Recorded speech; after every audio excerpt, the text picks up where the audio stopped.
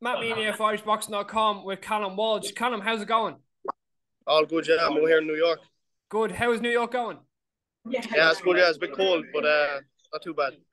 How are you feeling for your upcoming fight? Obviously, on a big weekend for the Irish. In Madison Square Garden for the WBC Silver Super Middleweight title. How's training going ahead of the fight? Yeah, it's all going good, yeah. Been back in camp since my last fight. I haven't stopped training, so I'm always ready to fight. And come fight night, I'll be ready again.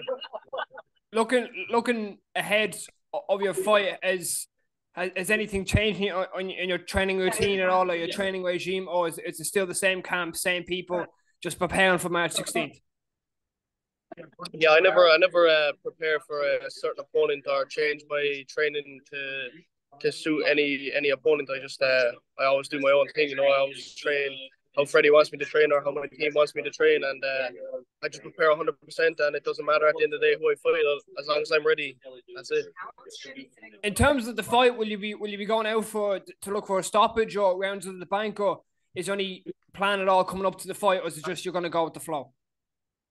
Yeah, I'm always looking for the stoppage. Really, I'm gonna go out there and just see what happens. It's a good opponent, and I have 10 rounds to do it. So we just go and see what happens.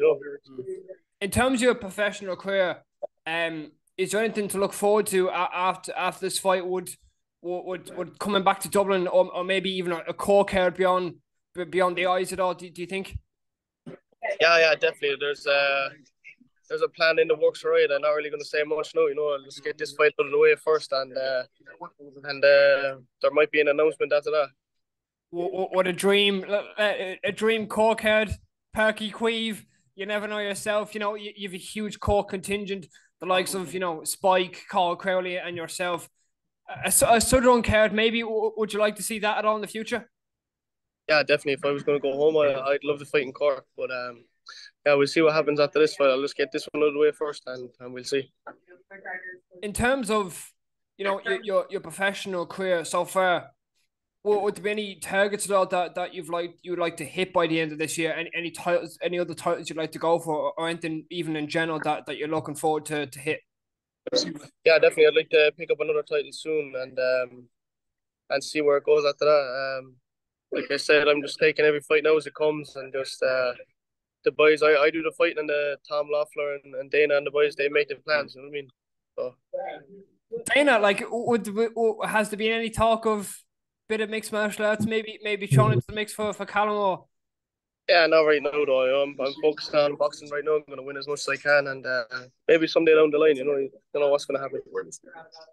Can you just talk about how you got from Ireland to America all the way back? Was 2020? How you got from Mexico to America? Yeah, so I just flew from Ireland into Mexico, quarantined in there for 2 weeks, and got over the border. And took me a couple of tries, right? But I got over eventually, and I just stayed here then and turned pro. And then nine fights later, it's been an absolute journey. In terms of the people who you're training with, what's it like to train with Tony Ferguson and the people and such an iconic gym in Freddie Roach? Yeah, it's unbelievable. Every day that I'm training out here, I just don't know who I'm going to train with. Like I said, when I first came here, I met with Tony Ferguson. I trained with him for a long time, and I learned some good things from him. And I'm still training with him. He's still one of my good friends. And yeah, like I said, on the wild card, it's just you just don't know who's going to be in there every day. Don't know who I'm going to spar with. Don't know who's going to throw up. Looking for sparring, and it's just unbelievable experience, really. And that's, I think, why I'm fighting at the level I'm fighting at already, because of that experience of getting in the wild card. Could you take us through a typical day in the life of Callum Walsh, either the training or not training, just a usual day?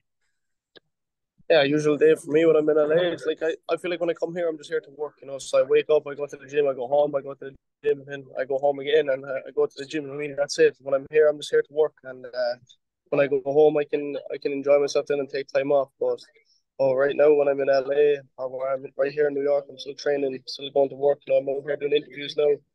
And like I said, that's my job, and that's just the mindset I'm in. Once I'm over here, it's just work. You know what I mean? Okay, Callum, thank you so much. Yeah, no bother, mate. Thank you.